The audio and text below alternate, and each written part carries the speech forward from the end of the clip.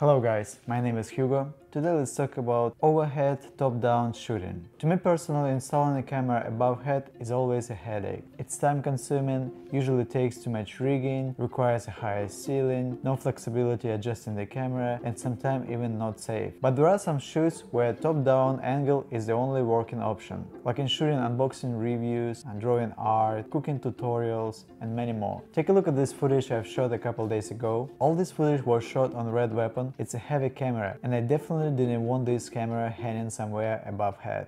So all this was shot through the mirror placed above the table. Let me explain how this works. I took down one of wall mirrors in my apartment, and with help of two C-stands I placed it above the table. Then I angled it the way so I can see the table from my camera placed on the tripod. So now I have a flexibility of shooting two absolutely different angles without moving a camera. It saved me tons of time, and every time when the top-down angle was a better view, I just tilt up my camera and shoot through the mirror. And in a matter of seconds I had the angle I wanted. Anytime I needed to change my lens, it wasn't a problem either. I could hand my C200 over the table, it's lighter than red and it has autofocus, but every time I needed a super slow-mo, I couldn't get it from the top camera, unless I had two reds. Every time when I needed to change the lens, to change the battery or to change the angle, I had to go up and do everything above the table, where with the mirror I could just do everything from the ground.